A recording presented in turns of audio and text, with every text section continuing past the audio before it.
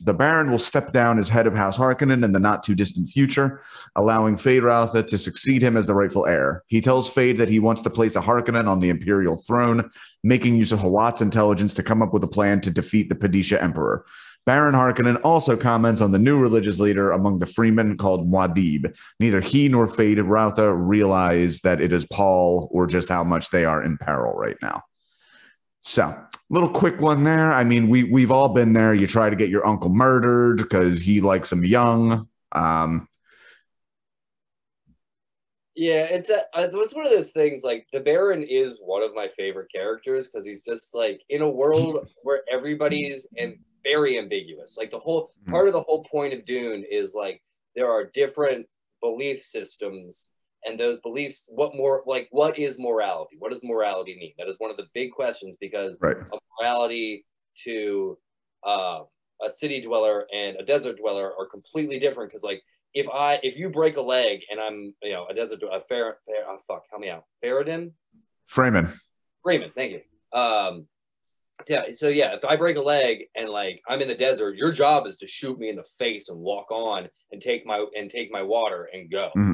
Like, and a city dweller is like, or their whole morals are you would lift and you would carry your brother. And there's that great scene in the start of the book where a dude spits on the table and everybody freaks out and they're like, no, he just offered you his water. This is big. He offered you moisture. This is a huge thing. And in all of that, the Baron is a scumbag. He's a scumbag through and through. So I did not think about that in a book that's very moral relativism, like look at it from all sides.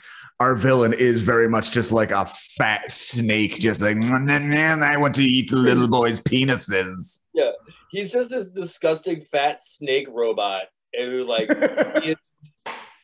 is like it's gross because like Frank, I'm feeling a little homophobia here, a little bit. I taste it.